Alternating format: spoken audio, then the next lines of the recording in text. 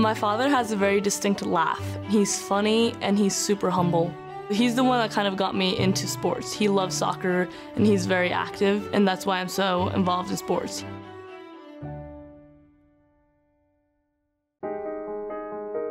My father definitely was one of the most hardworking people I've ever met. He would just work and come home and eat and sleep and then go back to work in the morning, and that's pretty much all he did, except for Sundays where he would go play soccer. We knew that there was some immigration issues and he had overstayed his visa. He was trying to get it worked out. He's like, well, my family's here. Can I apply for citizenship? And he was supposed to go back to Mexico for a while and he didn't. And so then they said, we're gonna give you a 10-year penalty until you can reapply for citizenship. I was 11 and my older sister was 12. My youngest was 9 and I had a little baby sister of 4. I wouldn't know how to express how torn we all felt as a family. And I, as a little girl, saw the pain that my family was in, especially my mother. She doesn't know much English. She ended up finding a cooking job and she worked insane hours. After she came from work, she was crying and I would tell her that it'd be okay and she's like, you don't understand. I was 13 when I went to work. I was the youngest one out in the fields. I was not used to getting up at 4 in the morning. The fields were just muddy. I would just keep accumulating more mud on my shoes, and it was really hard to actually walk down and pick all the weeds up. I had a giant cloud of mosquitoes follow me all day long. My fingernails were covered in blood because I was unprepared, and I thought, well, you know, my father had to do this at one point for us, and I'm gonna do it for us now too. That really has always been my drive for everything I do, just making my father's sacrifice worthwhile. Just minutes before he left, he said, the only reason you're not coming with me is because I believe in you, and I believe that you can get an education.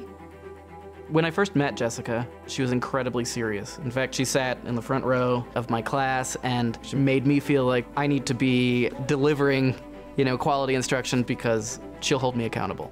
My freshman year, I was like, okay, this is what colleges are gonna see. This is what my father wants, this is what my mother wants, this is what I need. I decided to take as many challenging courses as I could. Academically, she's sharp. She's taking writing 121 and 122 for Oregon Tech through me. If I grade one of her essays ever, I want more feedback. That's what she says. Tell me what I need to do to make it better next time. If there was one thing that sets her apart from most anyone else I've ever known, it's her drive. Her academic strengths are real, but her drive is out of this world. My freshman year and sophomore year, I was the only girl in robotics. I tried to get my friends to come with me, and they all kind of looked at me and was like, no, that's too hard, girls are too dumb. And I was like, I can't believe you just said that. I'm gonna do this. Everything has to be perfect in order for it to run. And so when I actually succeed, it's an accomplishment and such a feeling that I get from nowhere else but robotics. We made it to nationals and we placed 9th, and that was really, really awesome. One of the people that it impacted the most was actually my sister, because she was seeing me take the robot home and build it and code it and see me prepare for competitions. And so I kind of got her on board and she kind of got her friends on board, and we ended up having an all-girls team.